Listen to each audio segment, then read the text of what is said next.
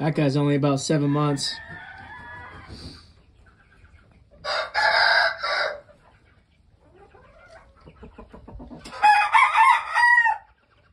They're not necessarily hungry. They have grain in that little bucket there.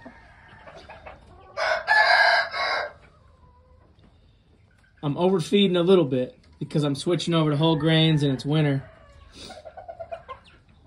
And we had this squash. Went through a couple frosts and now it's getting down to, it's freezing. It's winter time, so we just didn't get to it. But they're a nice treat for the fowl. So I want to see how the pullets act. These ones I'm still trying to calm down a bit.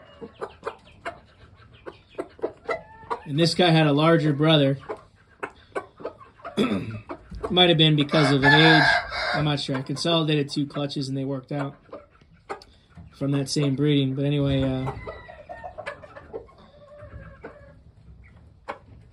yeah, there was an outcross I used to get this stag here.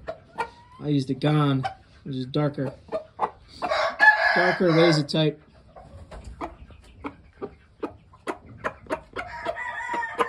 Anyway, I had 2 real nice sisters, and I single mated them, and then it's just rough raising Asils. I mean, I lost most of the clutch from both clutches and consolidated them.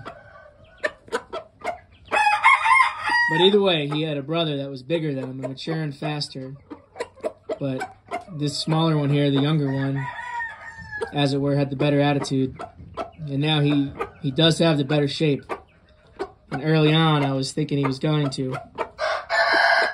But it was his attitude that, made me turn the other one free range. Even though this guy was smaller. He's probably bigger now.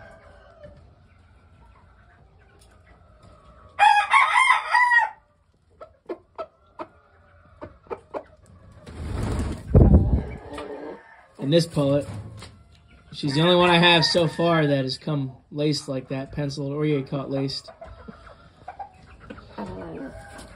Yeah, I meant to say laced. If we see her up close.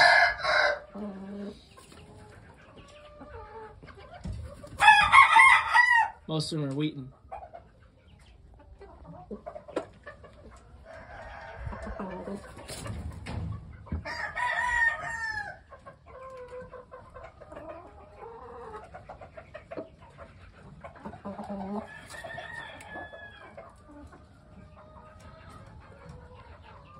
Not too interested in the squash. They'll get to it.